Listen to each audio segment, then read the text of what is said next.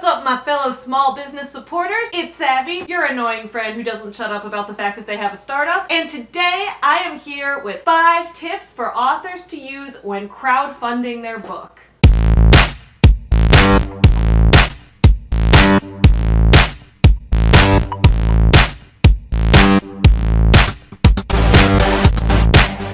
Today I have 5 tips for how you can crowdfund your book. First though, in the spirit of crowdfunding, I do want to remind you guys that I have a Kickstarter campaign going on right now, and there are only 4 days left in it. If you see these adorable stuffed animals right here, these are the stuffed animals that you can pre-order on the Kickstarter campaign. They also each have a book that goes along with them. So please be sure to check out the Kickstarter campaign, linked in the description below. Now, on to crowdfunding. So what is crowdfunding? For those of you who don't know, there are websites like Kickstarter, IndieGogo, GoFundMe, where you can set a funding goal and then you can offer rewards for how much people contribute. So essentially you can use it like a pre-order system. Like, I make a Kickstarter campaign, I say my goal is I want to raise $3,500. And then if you contribute $25 to my Kickstarter campaign, you get a stuffed animal. If you contribute $35, you get a stuffed animal and a book. My first tip for crowdfunding your book is to choose the right platform and a reasonable funding goal. In a way, your funding goal will also determine what platform you want to use. For example, if you use Kickstarter, Kickstarter has an all or nothing platform, which means that if you do not raise your goal of how much money you want to make by the deadline, you do not get any of the money. Now, why would anyone want to do that? Here's why. When I was first starting the Forever Home Friends, I didn't have the money to invest in any of the startup costs that I needed. So if I had set my funding goal when I started the business in 2017 was $7,000.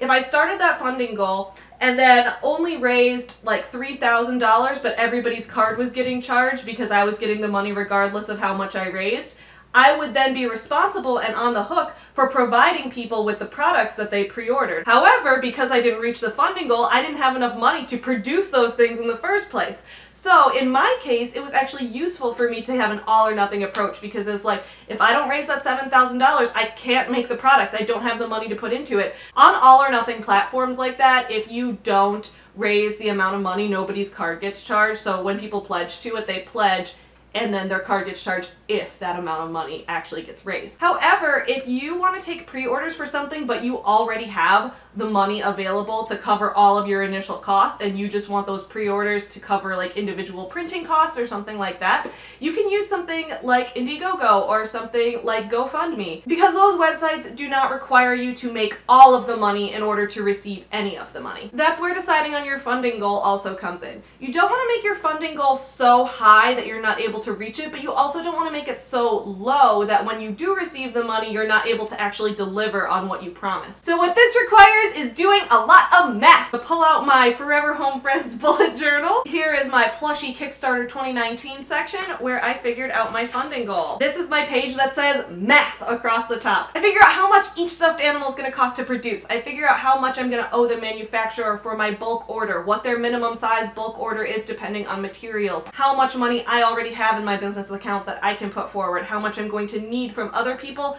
I do a bunch of math and then I figure out what is the best funding goal for me. So for this current Kickstarter, I came up with $3,500 based on costs of the prototypes, costs of getting the minimum quantities manufactured. My second tip for crowdfunding your book is to find avenues for publicity.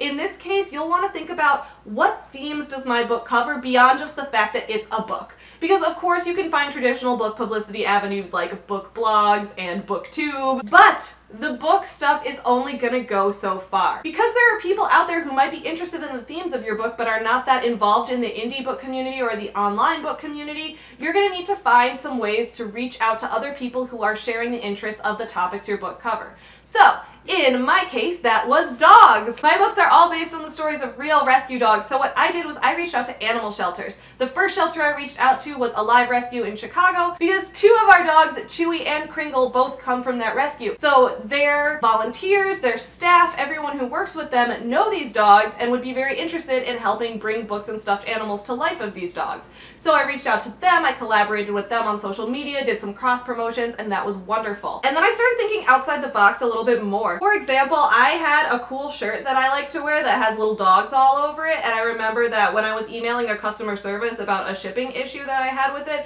we ended up getting in a conversation where we sent each other pictures of our dogs, and I thought, oh, this close clothing company are also dog people, so I should do a cross promotion with them. So that is exactly what I did. I sent them pictures of myself wearing their clothes on Instagram, and then they linked to my Kickstarter and promoted it and tagged me in it because I was promoting their clothes while they were also promoting the fact that I was doing something to help dogs, which was another interest of theirs. Basically, just finding every possible avenue for publicity, seeing what those themes are in your book, and then finding ways to tie that into as many different partnerships as possible. My third tip is to make a video. When you're using Kickstarter or other crowdfunding platforms, they don't always require you to make a video in order to launch your campaign. Making a video is super important. It causes people to get much more engaged with your process, and you get to show off everything. A lot of us here are booktubers and authortubers. Many of you guys who are watching this video found this through the booktuber authortube community, which means that you are probably a video creator as well. And even if you're not a video creator, there are cheap and easy ways to make a video for yourself. For me, that was one of the most fun parts of my process because I'm a booktuber, as you guys know, so I love making videos, I love editing videos, I love doing that kind of stuff. But even if you're not a video person, find some of your friends who are into videos, find someone to collaborate with. There are free editing programs that you can download. In my case, I use Lightworks because I don't want to pay for the Adobe Creative Suite, so I use Lightworks, which is very similar to Adobe Premiere. But make sure you have a video. I highly recommend videos be like 1 to 4 minutes long. You don't want to go too short or too long. If it's too short, you won't cover enough information, and if it's too long, people will stop watching and they'll get bored. Another important reason to make a video is that you want to show your audience that you're a real person. Believe it or not, there are bots on crowdfunding campaigns. When you go on camera and you say, "Hi, I am the actual creator of this product, here I am," you are making a personal connection with the audience, and you are showing them that you are a real person who exists and is passionate about this. My fourth tip is to make your page both informative and transparent. When you're creating your crowdfunding campaign, you don't want to be too vague with things. You don't want to say, "I need this money so that I can produce this book." Well, what do you need it for exactly? How much of your money is going to go to printing costs? What math did you do to come up with this funding goal? How much is going to go to hiring an illustrator if that's something you're doing? How much is going to go to cover design? How much is going to go to marketing and publicity? How much are you setting aside of this goal for paying your income taxes? Figure that out and break it down. It doesn't have to be exact, but break it down the best you can so that your audience knows that you have an actual plan for where this money is going. I've seen too many Kickstarter campaigns in my time that say, "I want to make a movie. I need $50,000 because movies are expensive to make," and then it doesn't go into any detail about how much is going to be going to equipment rentals, how much is going to be going to permits and reserving places and paying actors and getting food for the set. It doesn't even break down what's going to where, and it makes you think this person just set an arbitrary goal because they want to make a lot of money from this. And that does not bode well. That does not put my trust in them as a creator. So be as transparent as possible about where all of your money is going. Your audience, especially if they're going to be pledging money to you, will want to know where everything is going and how their money is going to be spent to help make this project a reality. My fifth tip for crowdfunding your book, which is probably the most important step, is to tell literally everybody about it. This is not the time to be shy. This is not the time to be humble, but with one caveat. You don't want to be the person who is just spamming everyone like, "Hey, will you give me money? Hey, will you give me money?" Like, nobody likes that person, right? So you want to find a way to tell everybody about it in a way that will also interest them. Reach out to every friend you have, every relative you have, every person you've ever known, but do not spam them. I cannot stress enough how much you do not want to spam people. So if someone doesn't answer your message when you say, "Hey, how are you doing? I hope everything's going well. We should catch up. I don't know if you saw, but I only have this many days left in my Kickstarter campaign, and if I don't raise the money, I get none of it. If you are interested at all in pre-ordering anything, here's the link." You say a message like that. If they don't respond, you don't follow up and say, "Hey, did you see this message? Hey, I only have 2 days left." No. You send one message to every person you know, and if they respond and say, "Yeah, you know, that looks cool, but I don't have the money to contribute right now, but let's catch up and talk about how we're doing," then you catch up and talk about how you're doing. If you've seen my video about getting put in Facebook jail, you will see why you want to spread this out, especially if you're going to talk to people over Facebook Messenger. You're going to need to start this process early so that you can spread it out and Facebook won't block you from their platform. Emails, messages, texts, all of that. Tell everybody you know about it once. The one exception to that is if you have built an email list and you're going to send out email updates to people who have signed up for your email list through either like a previous book you've made or through a blog subscription or something like that. You can send out periodic updates about it to them and let them know more than once, because that's like a mass email. That's not you like spamming one person and making them uncomfortable. But definitely try to do daily social media posts on this on all of your platforms.